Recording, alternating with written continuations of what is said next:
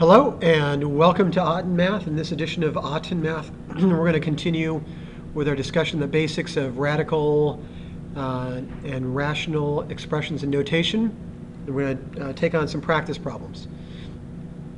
All right, so just reviewing the basics, we want to rewrite this expression using rational exponent notation. So in this case, I remember that if there's no index that's listed, and there's no power that's listed, then the index is 2 and the power is 1. So I can rewrite this as 7 to the 1/2. So the square root of 7 I can rewrite as 7 to the 1/2. Here I see the power is 1, the index is 3, so I can rewrite this as 2 to the 1/3. In this case I can write this as the cube root, the fourth root of 12 is equal to 12 to the 1/4. So here's the index. Index value goes in the denominator of the fraction of the exponent, and then my power value, which is unstated, is 1, goes in the numerator of the fraction of the exponent. All right, I'm going to rewrite this expression now. I'm going to go in the other direction using radical notation. So in this case here, I say the square root of 3.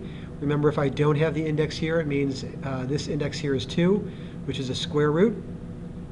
In this case here, I have 5.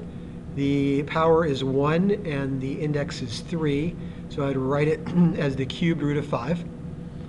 And then finally, I have the fourth root of 6. Moving on to our next set of equations, I'm going to evaluate the expression without using a calculator. So I know that the cubed root of 1 is just going to be equal to 1, because 1 times itself as many times as I want is still going to be equal to 1. The cubed root of 8 will be equal to 2, because 2 times 2 times 2 equals 8. And then finally, the fourth root of 16 is also going to be equal to 2, because 2 times itself 4 times is equal to 16. So if I were to rewrite this as a and x, and I want to read this verbally, I would say, what value multiplied by itself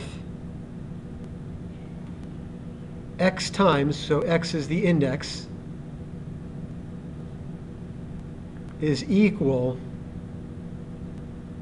to a. And that's what I'm looking for. Okay, so what value multiplied by itself x times is equal to a? The value 2 multiplied by itself 4 times is equal to 16. The value 2 multiplied by itself 3 times is equal to 8. And the value 1 multiplied by itself 3 times is equal to 1.